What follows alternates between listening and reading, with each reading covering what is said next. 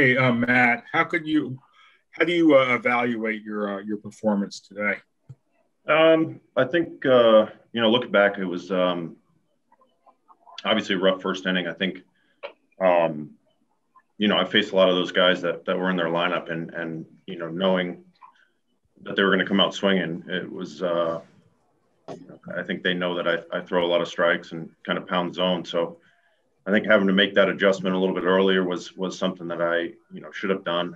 I think today, especially I was kind of babying the off speed a little bit, and that's kind of what hurt me. I didn't give up really much on the fastball and got some early outs and some weak contact off of that, which was for me that's a good sign. So I think for first outing and getting that out of the way and realizing that really have to go out and throw the off speed like I did my fastball and things will start falling in the right direction.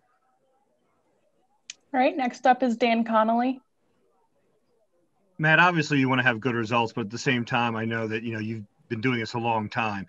How do you look at these, initial starts, and how do what do you build on from those? Like I said, I think getting the feel for the fastball, getting some of the, the either late contact, weak contact with the fastball is huge, especially this early in camp.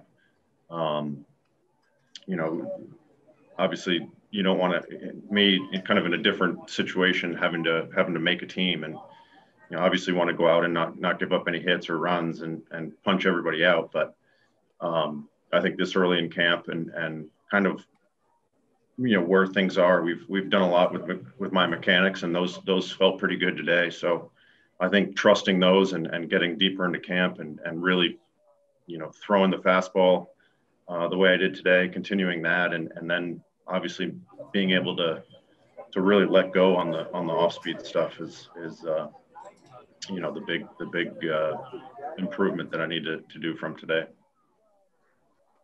Okay, we're going to go back to John Mioli. Sorry about that, Matt. No worries. I feel like a lot of the stuff you've been trying to work on happens, in a facility, even on the backfield, and there's a screen there kind of giving you instant feedback. What types of stuff are you trying to feel or see happen when you're out on the mound in a game without that stuff today?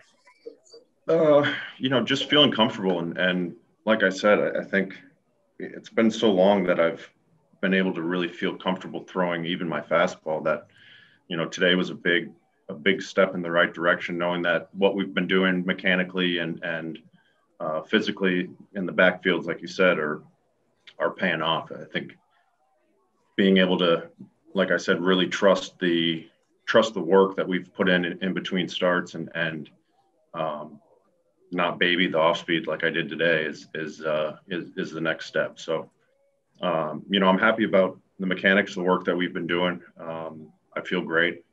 The fastball, like I said, the fastball is coming out good. Now it's just time to get everything clicking and get the off speed kind of where my fastball is. Rich is going to ask for Joe. Yeah. Is there a certain point in spring that you think the results will start to matter more, or you'll put more stock into the results? I mean, like I said, it's I haven't had to make a team since probably 2011, so it's definitely different. Obviously, I'm not happy about the results today by any means, but every start matters in my mind, and obviously it's the first one, and I know what I did wrong, and I know kind of the fix, I guess. So I think every time I pick up a baseball, every time I go to the park and do all the side work, do workouts, in my mind, it's everything's being watched, and that's how I've been going at it every day. And like I said, I'm not happy about the results today, but being able to kind of pinpoint what the mistakes were is something I'll work on this week and hopefully fix by next start.